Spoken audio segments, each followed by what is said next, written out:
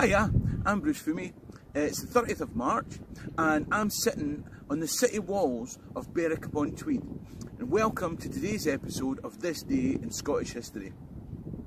Now, in the era that I'm going to talk about today, the town's defences were less substantial than they were in later years. There was a ditch, a rampart and a timber barricade. But that was enough. Or was it? See, what was thrown at this town on this day in 1296 was much more than the people of Berwick could have anticipated.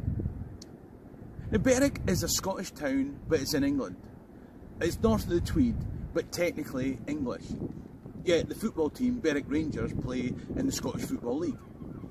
The town swapped hands many times, and on this day it was under Edward I of England. Now, if ever there was a pantomime villain of Scottish history, it's Edward I of England. And in 1296, he crossed the border at Coldstream with a large army and headed east and camped over on that side of the town. And he also brought a navy which lay out in the Tweed estuary. He wasn't here to fanny about. He offered the town terms of surrender and then waited. And as he waited, he decided to knight some of his followers. Now, that often happened in situations such as this. And as the host lined up with their banners waving for the ceremony, the naval force out in the estuary there thought that this was a sign to attack. And the ships headed towards Berwick, but some of them foundered, and the people of Berwick set fire to the ships that had run aground. They clearly had some reinforcements from Glasgow Neds, eh? Now, when Edward saw that the ships were burning, he sent in his troops. Now, they didn't try and assault these walls, they got in under false pretences. They walked up, knocked on the door and said, if you were going to replace your doors and windows, how many would you replace? It was nearly like that anyway. Basically, they approached the gate and they were flying flags and ensigns of the Scottish King and persuaded the gatekeepers that they were reinforcements from John Balliol, King of Scots. And the doorman let them in. It's the Cambridge Analytica approach to campaigning. Shut it, don't blame me if you don't watch the news. The English troops ran amok. Now, as always, there are varying figures given to the number that were killed in the slaughter that day. Wikipedia gives a figure of 30,000 civilians.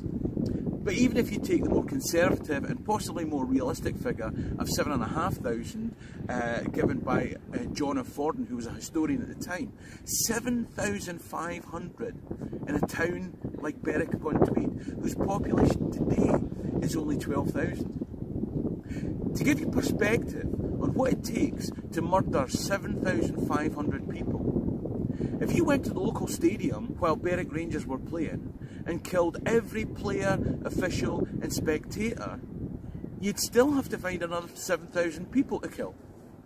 Now, Berwick Rangers weren't playing on that day, but the point is that we talk about the massacre of Glencoe and the Battle of Culloden, but these, like the massacre of Srebrenica, pale into insignificance compared to this butchery. It's said that the blood ran in the streets so deep that it could turn a water wheel. The scale and inhumanity of this barbarism worked, because within 9 weeks, everywhere else in Scotland capitulated to the English king rather than face the same fate. So why did it happen? Well, John Balliol was King of Scots, but Edward I of England felt that Balliol owed allegiance to him. The thing is that we live in a world where people are governed by and they're loyal to the nation state, aren't they? But medieval British Isles were feudal. The feudal system was like a human pyramid, and at the top is the king.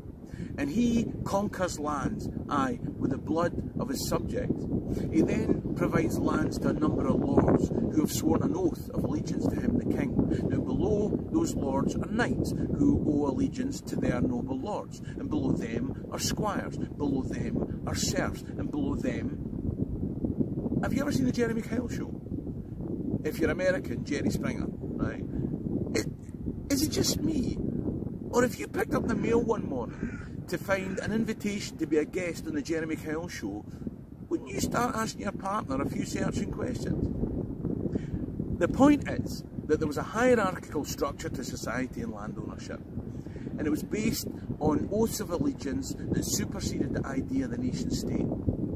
The guy at the top could order you to go out and fight so that he could get more land, and you had to do it. You were fighting not for your country, you were fighting for the guy above you in the pyramid to whom you'd sworn an oath, and you had to take the people below you who had sworn an oath to you. John Balliol, the King of Scots, had sworn an oath to Edward I. Now, why would he do that? That's for tomorrow's episode. The point is that Edward expected John, the King of Scots, to fight when he was told to follow orders when he was told to, and to submit to Edward the Englishman's decisions whenever he was told to do so. Now, this was the Scottish king, and the Scots nobles saw this as a humiliation. And they decided that they weren't going to take this humiliation anymore. The reason that Edward besieged Berwick and massacred its people was just because the nobility of Scotland signed a treaty with Edward's enemies, the English. Sorry, the French. They might have attacked Carlisle as well, right, okay, but let's not make a mountain out of a molehill. That treaty with France meant that technically Scottish people were automatically French citizens right up until 1903. So if your great granny's still alive, you might be able to avoid the worst of Brexit. I've got an easy question for you today. What do we call the treaty that was established with the French?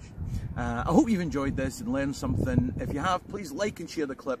The more you like and share the clip, the more people get to find out about this story because of Facebook's algorithms or whatever the hell it is, right, okay? I mean, let's face it, if UKIP can benefit from it, I might as well benefit from it. So like and share the Facebook page, Scotland History Tours, like and share the clip, and please go onto YouTube and subscribe to my YouTube channel, Scotland History Tours.